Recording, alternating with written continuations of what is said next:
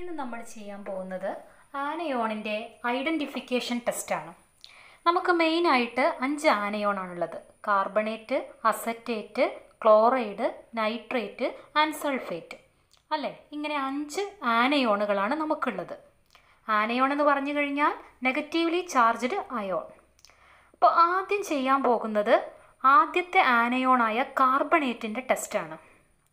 അതിനു വേണ്ടിയിട്ട് ഒരു ടെസ്റ്റ് ട്യൂബിൽ കുറച്ച് സോൾട്ട് എടുത്തിട്ടുണ്ട്. നിങ്ങൾ കണ്ടു. ഇതിലേക്ക് ഡൈല്യൂട്ട് ഹൈഡ്രോക്ലോറിക് ആസിഡ് ഒരു 1 or 2 ml ആഡ് ചെയ്യാൻ പോവാണ്. എന്താണ് സംഭവിക്കുന്നതെന്ന് പ്രത്യേകം ശ്രദ്ധിക്കുക. ടെസ്റ്റ് ട്യൂബിൻ്റെ ഈ താഴ്ഭാഗത്തേക്ക് തന്നെ നോക്കുക.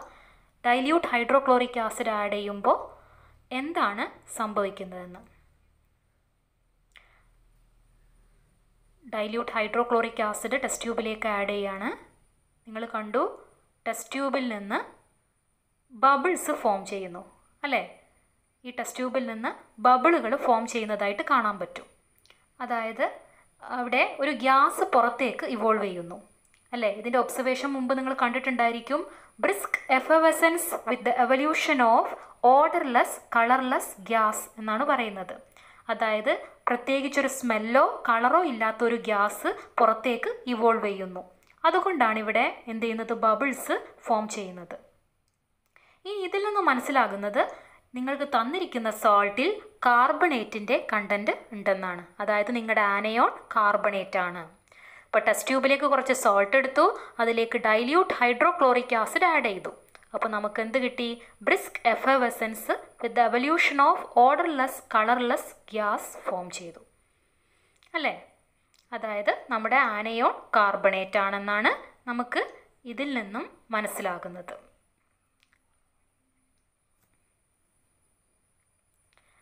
അടുത്ത ആനയോണാണ് അസറ്റേറ്റ്. അസറ്റേറ്റിൻ്റെ ടെസ്റ്റ് ചെയ്യുന്നതിന് വേണ്ടിയിട്ട് ഇവിടെ ഒരു വാച്ച് ഗ്ലാസ്സിൽ കുറച്ച് സോൾട്ട് എടുത്തിട്ടുണ്ട്. അതിലേക്ക് 1 or 2 drops dilute sulphuric acid add ചെയ്യാൻ പോവാണ്. നിങ്ങൾ കണ്ടു, ഒരു വാച്ച് ഗ്ലാസ്സിൽ കുറച്ച് സോൾട്ട് എടുത്തു, അതിലേക്ക് 1 or 2 drops dilute sulphuric acid add ചെയ്തു. ഇനി ഇത് നന്നായിട്ട് റബ്ബ് ചെയ്യാൻ പോവാണ്. കണ്ടല്ലോ, ഒരു ഗ്ലാസ് റോഡ് ഉപയോഗിച്ചിട്ട് നന്നായിട്ട് റബ്ബ് ചെയ്തു. റബ്ബ് ചെയ്തതിന് ശേഷം ഇതിൻ്റെ സ്മെല്ലൊന്ന് നോക്കാം. ഓക്കെ, സ്മെല്ല് നോക്കിക്കഴിഞ്ഞാൽ വിനെഗറിൻ്റെ സ്മെല്ല് വരുന്നുണ്ടെങ്കിൽ നിങ്ങൾക്ക് മനസ്സിലാക്കാം. വിനെഗർ എന്ന് പറഞ്ഞാൽ എന്താണെന്നറിയാം? സുർക്കയുടെ സ്മെല്ലുണ്ടെങ്കിൽ ഈ സോൾട്ടിൽ ആനയോൺ അസറ്റേറ്റ് ആണ്. ഇനി അങ്ങനെ പ്രത്യേകിച്ചൊരു സ്മെല്ലൊന്നും നിങ്ങൾക്ക് വന്നില്ലെങ്കിൽ ഈ സോൾട്ടിൽ ആനയോണായ അസറ്റേറ്റ് ആബ്സെൻ്റ് ആയിരിക്കും. അപ്പോൾ എങ്ങനെയാണ് ചെയ്തതെന്നൊന്നുകൂടെ പറയാം. ഒരു വാച്ച് ഗ്ലാസ്സിൽ കുറച്ച് സോൾട്ട് എടുത്തു, അതിലേക്ക് dilute sulphuric acid 1 or 2 drops add ചെയ്തു. അത് നന്നായിട്ട് റബ്ബ് ചെയ്തു. റബ്ബ് ചെയ്തതിന് ശേഷം അതിൻ്റെ സ്മെല്ലൊന്ന് നമ്മൾ നോക്കി. സ്മെല്ല് നോക്കിയപ്പോൾ വിനെഗറിൻ്റെ സ്മെല്ലുണ്ടെങ്കിൽ നമുക്ക് മനസ്സിലാക്കാം നമുക്ക് തന്നിരിക്കുന്ന ആനയോൺ എന്താണ്? അസറ്റേറ്റ് ആണെന്നാണ്. ഇനി അങ്ങനെ സ്മെല്ലൊന്നും, പ്രത്യേകിച്ച് വിനെഗർ സ്മെല്ലൊന്നും കിട്ടിയിട്ടില്ലെങ്കിൽ അസറ്റേറ്റ് ആബ്സെൻ്റ് ആണ്. മൂന്നാമത്തെ ആനയോണാണ് ക്ലോറൈഡ്.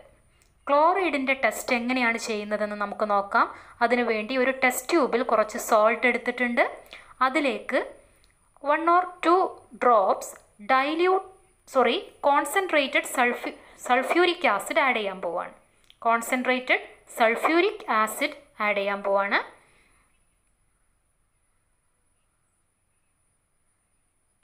കണ്ടല്ലോ, കോൺസെൻട്രേറ്റഡ് സൾഫ്യൂരിക് ആസിഡ് ഇതിലേക്ക് ആഡ് ചെയ്തു. അപ്പോൾ എന്താണ്? നല്ല വൈറ്റ് കളറിലുള്ള ഫ്യൂംസ് വരുന്നതായി കാണുന്നില്ലേ? ഈ ഫ്യൂംസിൻ്റെ മുകളിലേക്ക് നമ്മൾ അമോണിയയിൽ മുക്കിയ ഗ്ലാസ് റോഡ് കാണിക്കുകയാണെങ്കിൽ, അമോണിയയിൽ മുക്കിയ ഗ്ലാസ് റോഡ് ഈ വൈറ്റ് ഫ്യൂംസിൻ്റെ മുകളിലേക്ക് കാണിക്കുമ്പോൾ നിങ്ങൾക്ക് കാണാൻ പറ്റും ആ ഫ്യൂംസ് കുറച്ചുകൂടെ കട്ടി കൂടിയതായിട്ട് മാറുന്നു. നല്ല ഡെൻസ് വൈറ്റ് ഫ്യൂംസ് ആയിട്ട് മാറുന്നതായിട്ട് കാണാൻ പറ്റും അല്ലേ? ഇതാണ് ക്ലോറൈഡിൻ്റെ ടെസ്റ്റ്. അപ്പോൾ എന്താണ് ചെയ്തത്?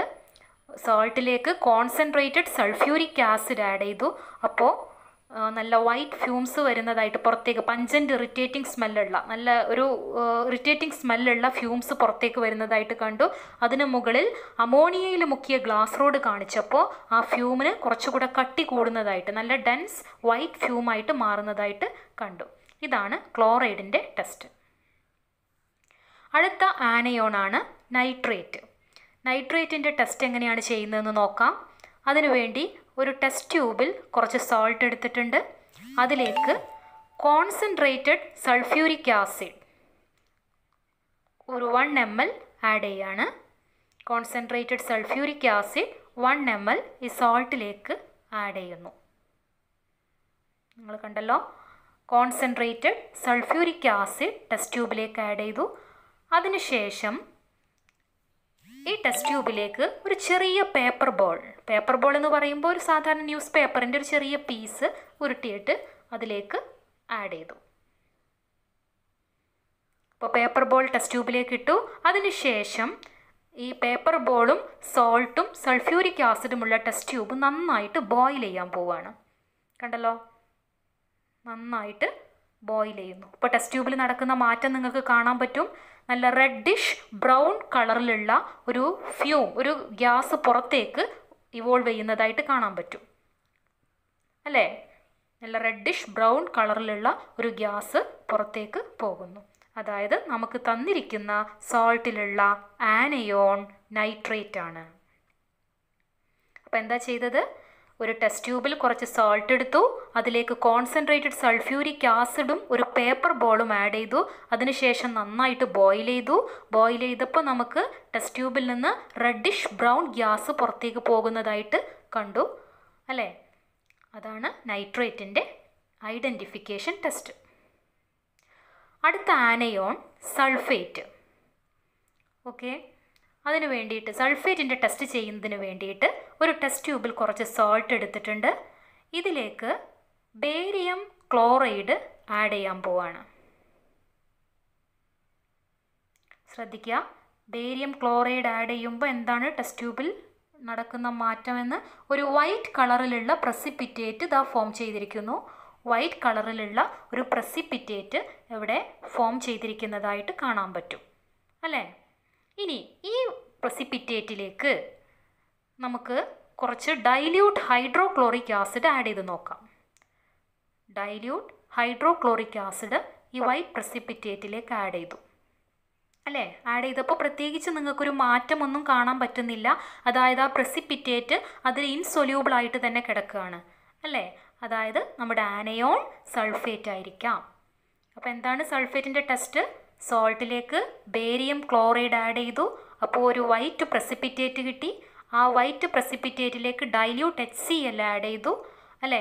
അപ്പോൾ പ്രസിപ്പിറ്റേറ്റ് ഇൻസൊല്യൂബിളായി തന്നെ കിടന്നു. അതായത് നമുക്ക് തന്നിരിക്കുന്ന സോൾട്ടിലെ ആനയോൺ സൾഫേറ്റ് ആണ്. ഇങ്ങനെ ഒരു ചേഞ്ചും നിങ്ങൾക്ക് ഉണ്ടായിട്ടില്ലെങ്കിൽ നമുക്ക് പറയാം സൾഫേറ്റ് ആബ്സെൻ്റ് ആണ്. അപ്പം നമുക്ക് തരുന്ന സോൾട്ടിൽ acetate, carbonate, chloride, nitrate, sulphate ഇതിലേതെങ്കിലും ഒരു ആനയോൺ ഉണ്ടായിരിക്കും അല്ലേ? നിങ്ങൾ സിസ്റ്റമാറ്റിക് ആയിട്ടുള്ള പ്രൊസീജിയർ ഫോളോ ചെയ്ത് ഈ എക്സ്പെരിമെൻറ്റുകളെല്ലാം ചെയ്ത് കഴിഞ്ഞാൽ ഇതിലേതെങ്കിലും ഒരു എക്സ്പെരിമെൻറ്റിൽ നിങ്ങൾക്ക് പോസിറ്റീവായിട്ടുള്ള റിസൾട്ട് കിട്ടും. അതിൽ നിന്ന് നിങ്ങൾക്ക് മനസ്സിലാക്കാൻ പറ്റുന്നത് നിങ്ങൾക്ക് തന്നിരിക്കുന്ന സോൾട്ടിലുള്ള ആനയോൺ ഏത് ടെസ്റ്റാണോ നിങ്ങൾക്ക് പോസിറ്റീവായിട്ട് കിട്ടുന്നത് ആ ടെസ്റ്റ് ഏത് ആനയോണിനാണോ നിങ്ങൾക്ക് പോസിറ്റീവ് റിസൾട്ട് കിട്ടുന്നത് അതായിരിക്കും നിങ്ങളുടെ ആനയോൺ. അപ്പോൾ എന്തൊക്കെയാണ് നിങ്ങളുടെ ടെസ്റ്റ് എന്നൊന്നുകൂടെ പറയാം. കാർബണേറ്റ് ആണെങ്കിൽ ഡൈല്യൂട്ട് HCl, അപ്പോൾ അതിൽ നിന്ന് ബ്രിസ്ക് എഫർവെസൻസ് ഫോം ചെയ്യും. അസറ്റേറ്റ് ആണെങ്കിൽ നമ്മൾ ഡൈല്യൂട്ട് സൾഫ്യൂരിക് ആസിഡ് ആഡ് ചെയ്യുമ്പോൾ വിനെഗർ സ്മെല്ല് വരും. ക്ലോറൈഡ് ആണെങ്കിൽ കോൺസെൻട്രേറ്റഡ് സൾഫ്യൂരിക് ആസിഡ് ആഡ് ചെയ്യുമ്പോൾ നമുക്ക് പഞ്ചൻ്റ് ഇറിറ്റേറ്റിംഗ് സ്മെല്ലുള്ളൊരു ഫ്യൂം വരും. നൈട്രേറ്റ് ആണെങ്കിൽ കോൺസെൻട്രേറ്റഡ് സൾഫ്യൂരിക് ആസിഡും പേപ്പർ ബോളും ആഡ് ചെയ്ത് ഹീറ്റ് ചെയ്യുമ്പോൾ റെഡിഷ് ബ്രൗൺ ഗ്യാസ് വരും. ഇനി ഇതൊന്നുമില്ലെങ്കിൽ, ഈ ടെസ്റ്റുകളൊന്നും നിങ്ങൾക്ക് കിട്ടിയില്ലെങ്കിൽ സൾഫേറ്റിൻ്റെ ടെസ്റ്റാണ് പിന്നെ ചെയ്യേണ്ടത്. സൾഫേറ്റിൻ്റെ ടെസ്റ്റ് ചെയ്യുമ്പോൾ ബേരിയം ക്ലോറൈഡ് ആഡ് ചെയ്ത് കഴിഞ്ഞാൽ നല്ല വൈറ്റ് പ്രസിപ്പിറ്റേറ്റ് കിട്ടും.